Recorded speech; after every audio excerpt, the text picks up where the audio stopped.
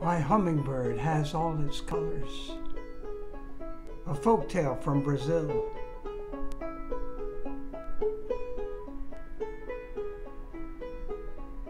There goes a hummingbird flying, oh so quickly, and look at the sun catch on its colors. Wow. How did it get those colors, those beautiful, beautiful colors? Well, they say, long ago, hummingbird was just plain gray, just plain gray. And this is what happened in the rainforest. Puma was walking through the forest. Puma stepped on the nest of mouse. Stepped right on Mouse's babies. Mouse was not there. Puma didn't notice. Puma kept walking.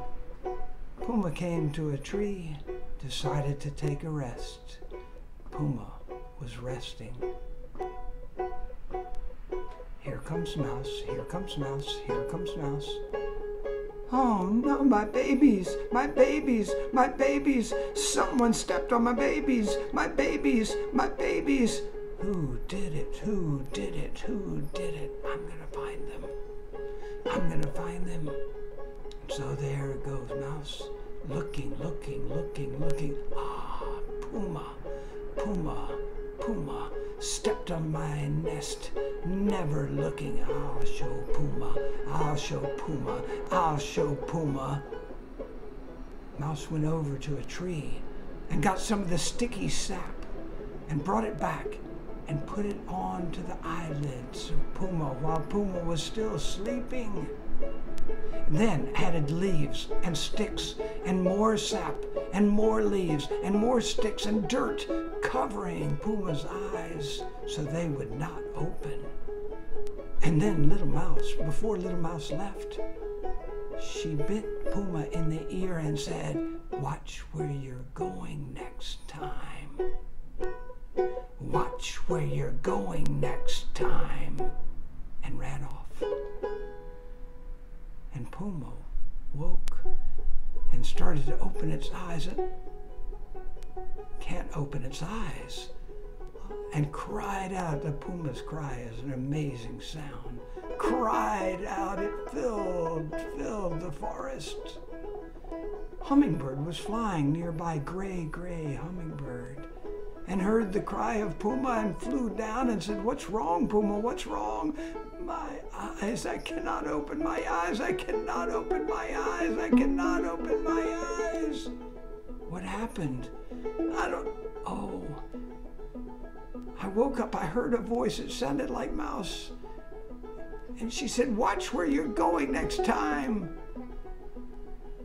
And now that I think about it, I think I must have stepped on the nest with her babies in there. I didn't mean to. I didn't notice. I didn't even notice. And now I can't see. Now I can't open my eyes. "I'll help you," said Hummingbird. "I'll help you." And Hummingbird started flitting in, getting a little out, going back, back and forth, back and forth, back and forth, back and forth, back and forth, until Puma could open its eyes again. And Puma said, "Oh, Hummingbird, thank you. I will do what Mouse said. I will be more careful wherever I walk. But can I help you? Can I do something for you?" And Hummingbird said, "No, that's okay. I'm fine." "Hummingbird, I just got an idea.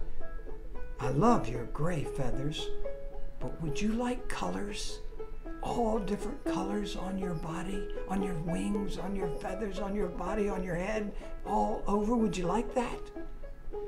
And Hummingbird said, "I guess so. I never thought about it. Stay right there. I'll be back." And Puma took off, got black from the dark in the forest, bright green from the vines, red from the flowers. the stardust, yellow from the sunlight way high above, and brought them all back. Close your eyes, Hummingbird, close your eyes. And Puma threw all the colors, and they landed on Hummingbird. And Hummingbird looked. Wow! Can I keep them? Oh yes, said Puma, they're yours forever. And Hummingbird flew off as happy as can be. And that's the story of how Hummingbird got all its colors.